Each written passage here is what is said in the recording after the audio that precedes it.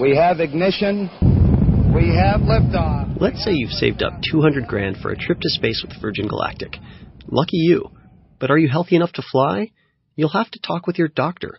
A new study in the BMJ outlines the role that general practitioners will have to play in commercial spaceflight. After all, astronauts typically have to be in tip-top shape, but opening the door to the paying public means that less healthy individuals will soon have access to space too. And the stress of spaceflight, combined with the negative effects of weightlessness on muscle and bone, could cause real problems. It may be up to your personal physician to make the go, no-go call based on your medical history. Among the potential hypotheticals floated in the BMJ study, can my patient with stable angina and a pacemaker for complete heart block participate in a suborbital Virgin Galactic flight? What is the maximum allowable time that my patient with osteoporosis can spend on a planned vacation at a space hotel? There are no official answers, yet, but the study's authors note that such questions may be in the air, or lack thereof, in the not-too-distant future.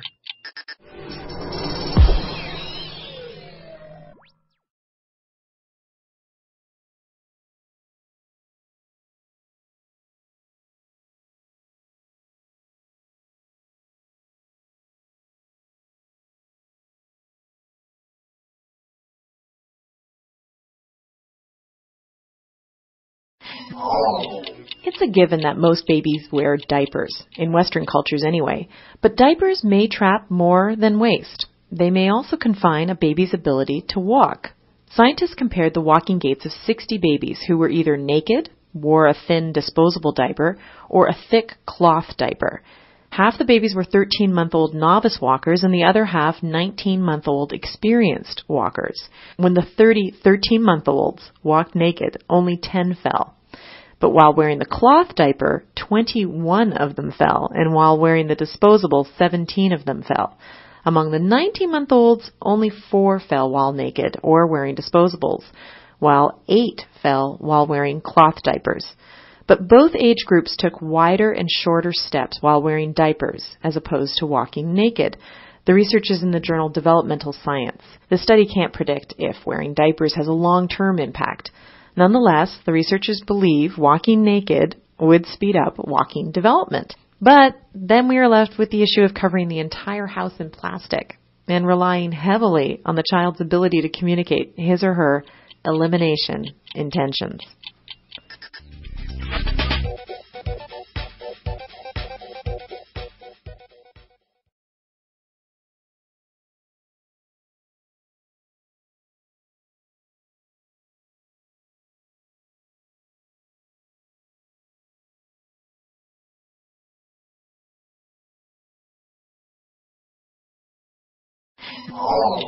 It's a given that most babies wear diapers, in Western cultures anyway, but diapers may trap more than waste. They may also confine a baby's ability to walk. Scientists compared the walking gaits of 60 babies who were either naked, wore a thin disposable diaper, or a thick cloth diaper. Half the babies were 13-month-old novice walkers and the other half 19-month-old experienced walkers. When the 13-month-olds walked naked, only 10 fell. But while wearing the cloth diaper, 21 of them fell, and while wearing the disposable, 17 of them fell. Among the 19-month-olds, only 4 fell while naked or wearing disposables, while 8 fell while wearing cloth diapers. But both age groups took wider and shorter steps while wearing diapers, as opposed to walking naked. The research is in the journal Developmental Science. The study can't predict if wearing diapers has a long-term impact. Nonetheless, the researchers believe walking naked would speed up walking development. But then we are left with the issue of covering the entire house in plastic and relying heavily on the child's ability to communicate his or her elimination intentions.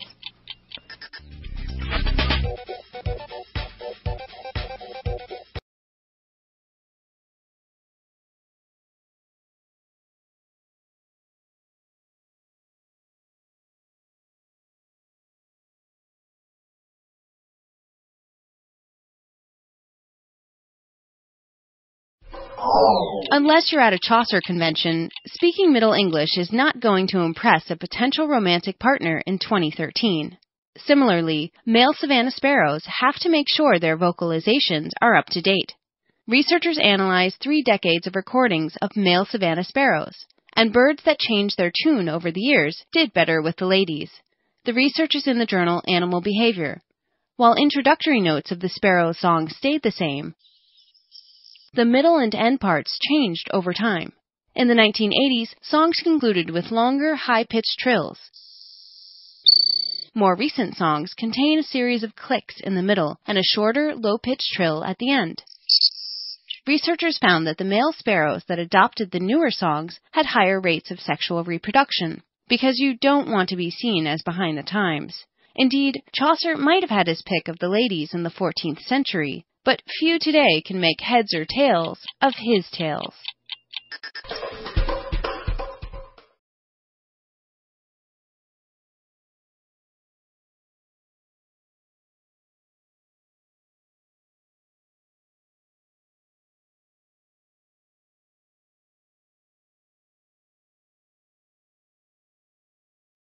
Mystery of Shakespeare.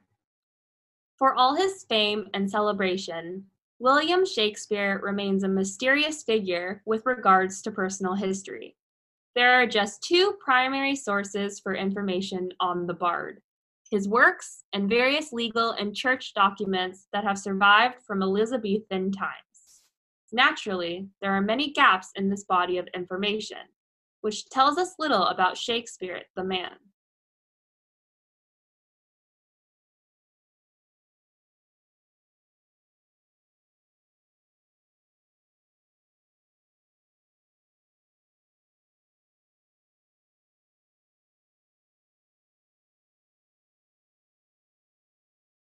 In this tutorial, we will show you how to find specific journal articles using the library catalog.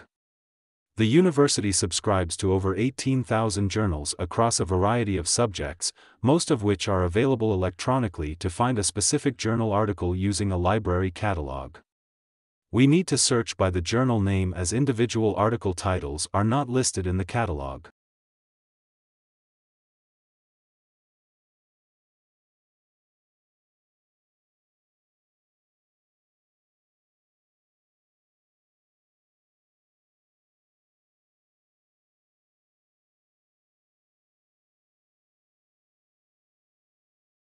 I think it's really important for young people not to feel restricted in their choices, and also to be aware of the choices that are available to them. And obviously, the media has an incredibly important role to play in that.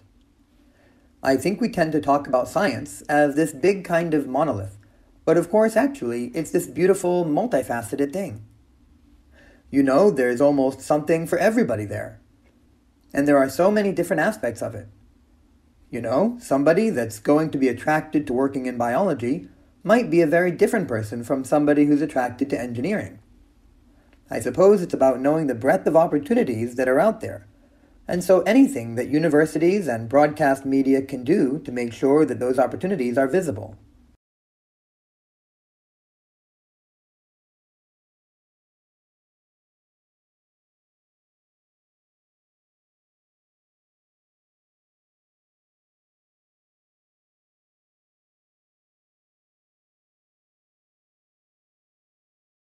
To begin with, you should be standing in the main floor of the British Library. British Library, situated in the Euston Road, next to some pipe crustacean press, in the foyer to the left of the information desk. It was a large white staircase. Follow this up towards the gallery at the top of the stairs. Pause and look to your left for attention. This is Robert Cotton, born in 1570 and died in 1631. Cotton was a member of Parliament, but he's mainly known as a great antiquarian collector of manuscripts. It is the covenant we have a great depth and the survival of many English manuscripts.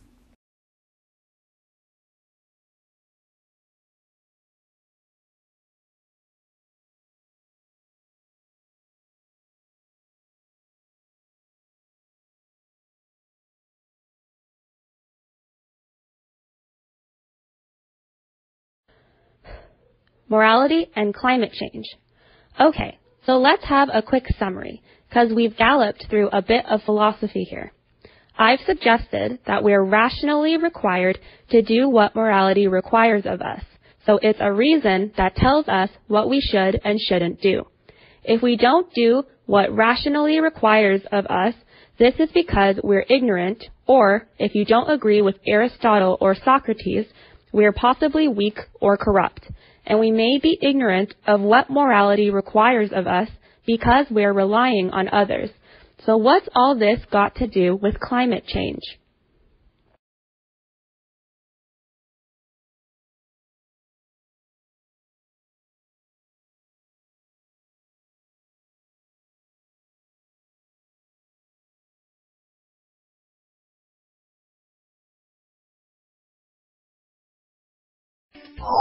I think what is most remarkable about Dexter is his capacity for stress management. Michael C. Hall, in a conversation about his TV character at the Rubin Museum of Art in New York City on October 24th, he spoke with psychologist Kevin Dutton, author of The Wisdom of Psychopaths. And I think that's because of his ability to, as the heat goes up, his Absolutely. internal temperature goes down.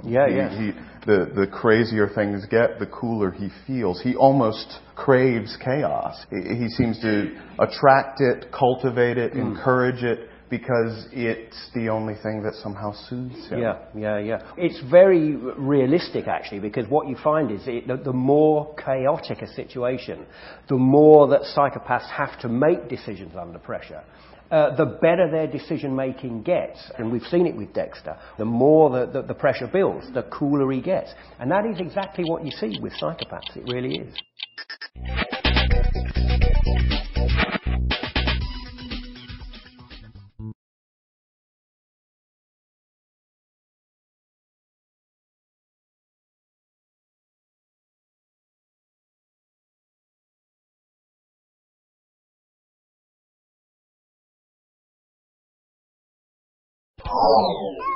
Beneath its adorable exterior, is your cat hiding the heart of a killer?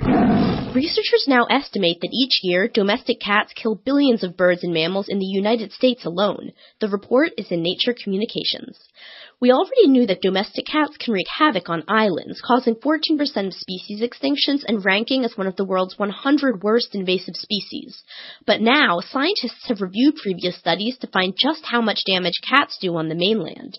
Cats kill some 1.4 to 3.7 billion birds and 6.9 to 20.7 billion small mammals in the U.S. each year. These numbers mean that felines may be the biggest human-related cause of death for American birds and mammals.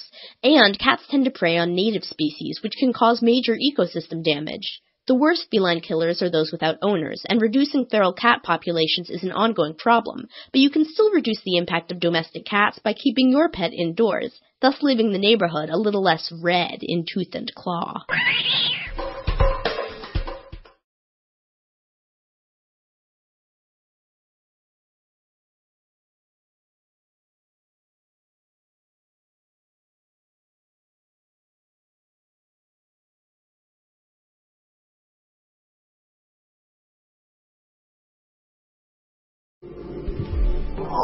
Last week on the podcast, we talked about space health. Specifically, we told you about a new paper discussing the role that physicians will have to play in determining which citizens are fit enough for commercial jaunts into space. Now let's leap ahead and much farther afield. What kinds of issues might a crew of astronauts face on a longer journey, say a round trip to Mars? To find out, 6 volunteers spent a record 520 days confined to a simulated space habitat near Moscow. They emerged in 2011. Now a report in the Proceedings of the National Academy of Sciences shows that the simulated spaceflight did have real effects. Removed from natural light and the rhythms of everyday life, 4 crew members experienced some type of sleep disturbance, and 1 exhibited signs of chronic sleep deprivation during regular alertness tests. Overall, the crew also became more sedentary with time. The researchers conclude that a real Mars mission would need to incorporate tactics such as timed light exposure or exercise to keep astronauts' circadian rhythms on beat, because it would be a bad idea to land on Mars sleepy and out of shape.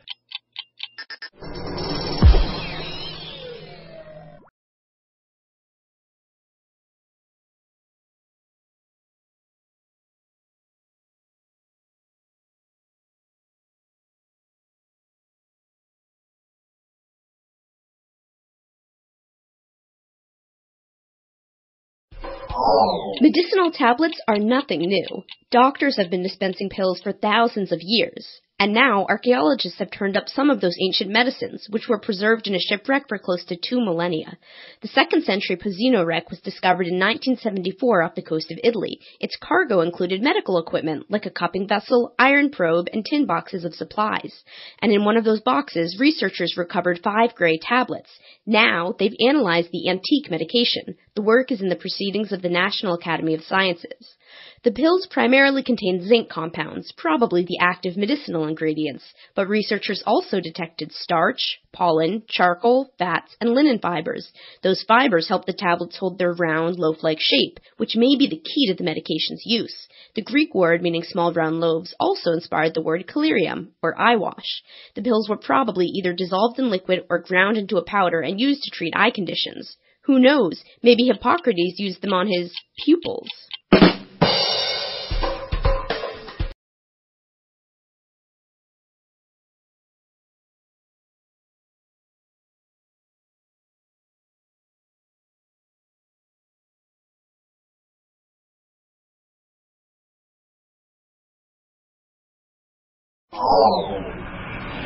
Kids today may be more familiar with the sound of a rushing highway than a rushing river. But imagine that the internal combustion engine could be set aside and we could design the soundscape of our future. What oral environment would you choose for traffic? For the National Highway Traffic Safety Administration, the answer is that new cars should sound like old cars.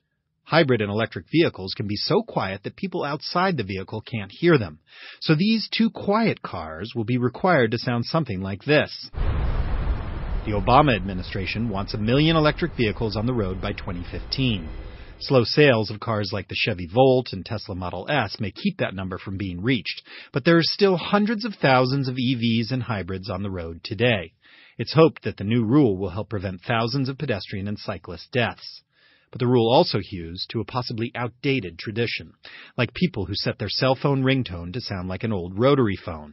And it's wasting a chance to reimagine what our cars, roads, and even cities could sound like.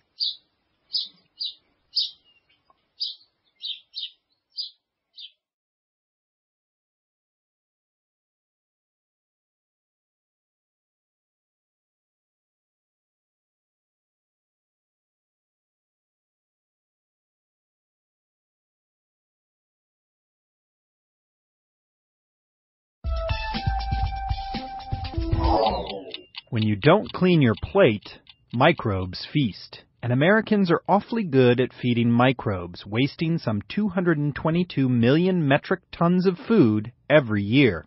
That's a quarter of our food. Much of that wasted food ends up in garbage dumps, turned by microbes into methane, a powerful greenhouse gas and one of the primary culprits behind global warming.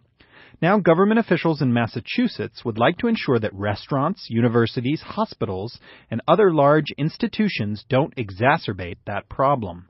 The idea is to make sure all that wasted food doesn't end up in landfills, but instead becomes either compost or energy. The same microbes that turn food into methane in a landfill can turn food into methane in a biodigester, and that methane can then be used as a fuel. More importantly, from the Bay State's perspective, it will keep the state's landfills from filling up. Of course, the methane from landfills can also be harvested, and often is. And as the Pilgrims knew, it would be even smarter not to waste the food in the first place. But let's give thanks for another helping of new ways to curb climate change.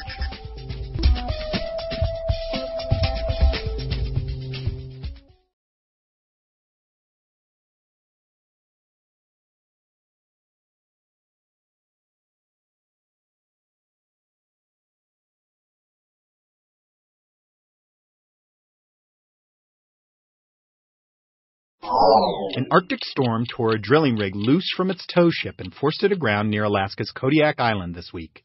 Just a few months ago, the rig and another began preliminary drilling of the first offshore oil wells in the Arctic. Shell's efforts to drill in the Beaufort and Chukchi seas have been plagued by problems, but that's just part of the cost of doing energy business in this new era. Consider drilling rig operator Transocean, which agreed to pay the U.S. government $1.4 billion this week for its part in the disastrous 3-month-long blowout in the Gulf of Mexico in 2010. Meanwhile, the thirst for oil drives the mining of tar sands in Alberta and the flooding of old wells with steam or CO2 in California and Texas. And, of course, there's the accelerating accumulation of greenhouse gases in the atmosphere from all that fossil fuel burning. The resulting climate change is part of what makes drilling for oil offshore in the unfreezing Arctic possible, just as it has opened once mythical shipping routes such as the Northwest and Northeast passages. That's a positive feedback loop with negative consequences.